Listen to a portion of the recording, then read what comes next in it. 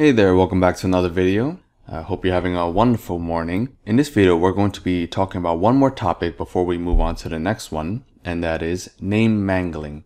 In one of my previous videos, we implemented this credit card class. So you can see there are 5 data members. You have the owner, so credit card name, the number of the card, the bank, the balance, and the limit. And then we have 2 more methods, charge and pay. And we also have the string operator overloaded. So you can see within the string operator, we censored half the card number.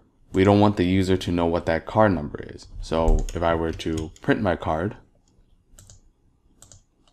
you can see that it displays the number as 4 X's and 5, 6, 7, 8.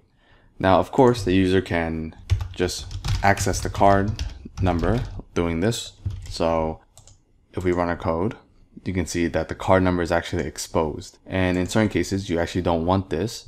You don't want the user to be able to access some private information. So in other languages like Java and C++, there is something called public and private fields, or public and private declarations. And that is, I can declare my data members or my methods as private. For instance, in Java and C++, I could just declare this number as private. Now, Python does not have this feature. So basically, when a data member or method is declared private, it means that it is private to the class. Only the class can access that data member or the method. Now, in Python, everything is public. So this means that every data member and every method can be accessed within and outside the class. So for that reason, I can access card.number. Now, if I were to declare as private, this would raise an error.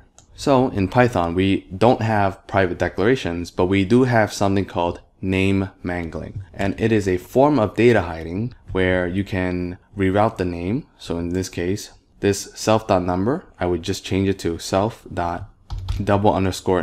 So if I run this, you can see we have an issue here. Credit card object has no attribute number, and that is coming from our string operator.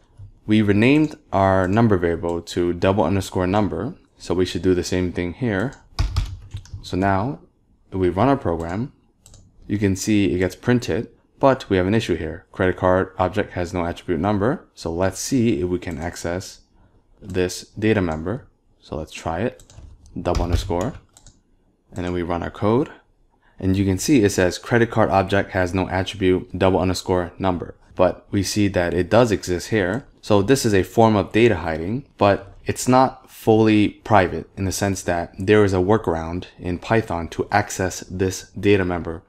To do that, you would just go object.one_, and then put in the class name. So in this case, credit card, and then 2 underscores, and then you put in the data member name. So we were to do that and run it, we can see that we can now access the card number. Alright, so that's name mangling with our data member, credit card number. Now we can also do the same thing with our methods. So let's say this method pay, we want to make it private. Or in this case, we want to use name mangling, we would just do 2 _. And then now, if I try to pay the card, so let's say pay 5,000, and then I print the card afterwards. If I run my program, you can see we get credit card object has no attribute pay.